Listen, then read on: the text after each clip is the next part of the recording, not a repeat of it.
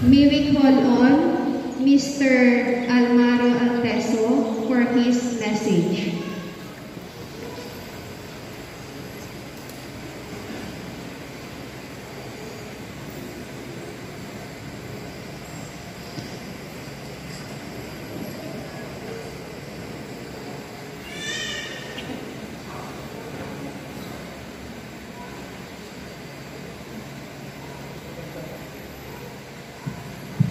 Magandang umaga sa ating lahat.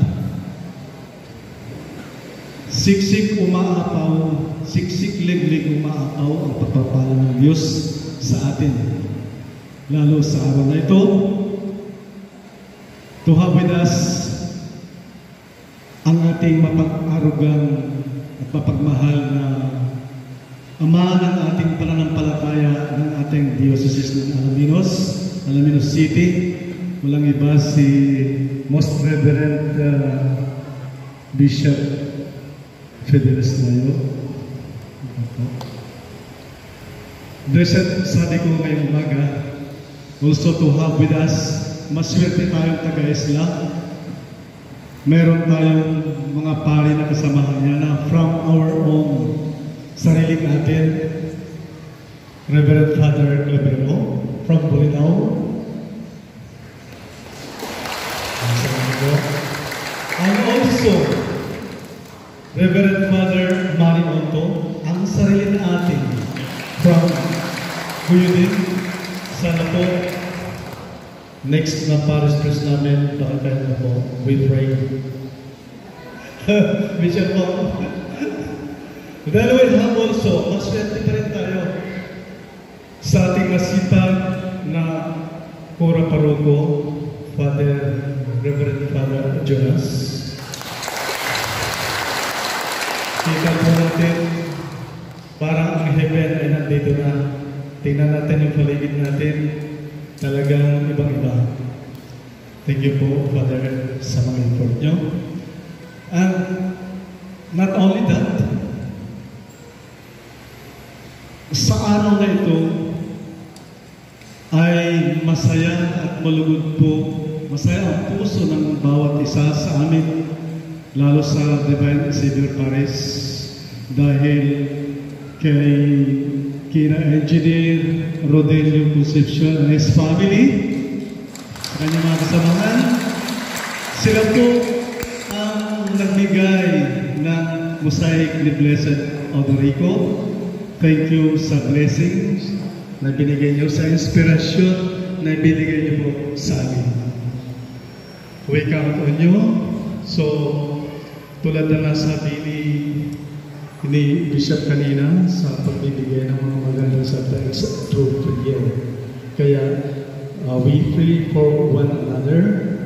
Lalo na ngayon, kasama tayo sa paglalakbay ng ating pananampalataya sa pagiging santo ni Blessed Odorico.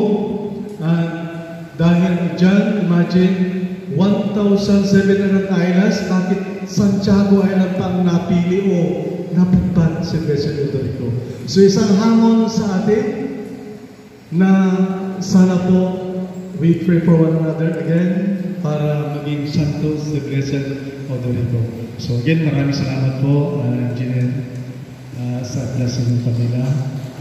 We pray for you also and your family. So yun lang po ang masasabi ko ngayon, and good day. Thank you.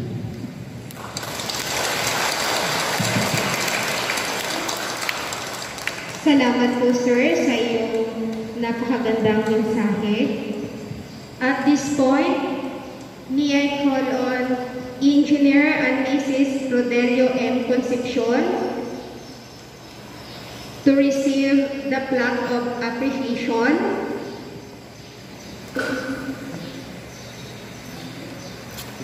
With Reverend Father Jonas Sintino and our Bishop Fidelis B. Layo.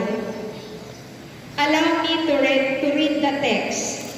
Diocese of Alaminos, to our beloved steward in the Lord, Engineer and Mrs. Rodelio M. Concepcion, in recognition and appreciation of your outstanding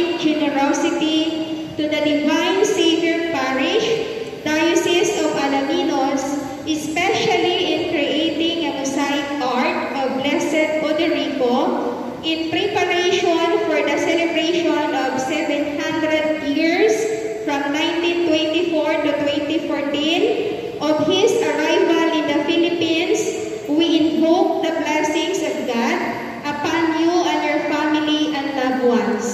At the Parish of Divine Savior, we will be remembered in our holy masses and prayers.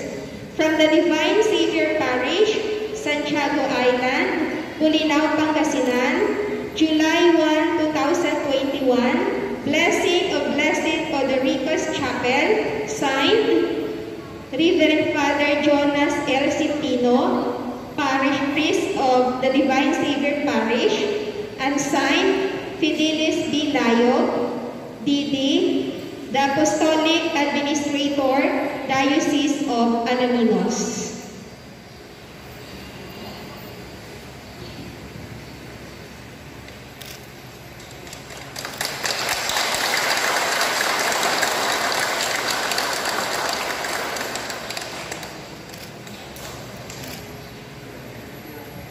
Maraming pong salamat sa inyo, Ma'am and Engineer.